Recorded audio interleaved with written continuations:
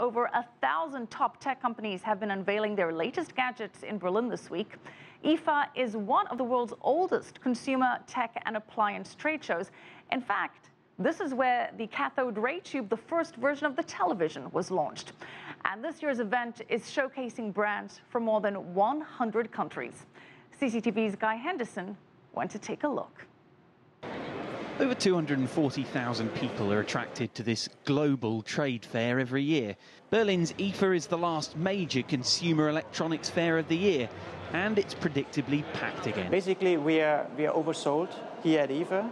We are expecting much more trade visitors in compared to last year, and that seems to be a good story to being even more successful than last year. And that's for sure. We had 4.3 billion US dollars sold, product ordered last year, and that's a good story. The future is always on offer here, with big brand launches, and then there's the newcomers. Sorry. Thank you. You're welcome. Have a good day. The Beam Pro, a shop assistant who's actually in Delhi, a tour guide speaking your language, whatever it is. And she has a computer and she's driving around. So basically, for remote teams, when you have like multiple sites of your company, you can work together.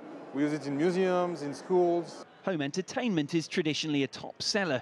This was, after all, a showcase for radios 70 years ago. Times have moved on. This is the latest fourth-generation flat-screen television from Chinese company Skyworth. It's just bought out German tech firm Metz, with an eye on what is still a key market. It's super slim, and it can be bent or curved. And also it's 4K UHD. So with this kind of technology, we really think we will have good sales in Europe market. That's why we're here. And 2015 has an unofficial theme. While the hallways here might be packed with large and often impressive displays of cutting-edge technology, it does tend to be the smaller products that steal the limelight these days. So in previous years, it might have been smartphones. In 2015, though, the buzzword is wearables, because big brand names such as Huawei, Sony, Samsung are all launching new products here to try and take on Apple ahead of the Christmas sales rush. Guy Henderson, CCTV, Berlin.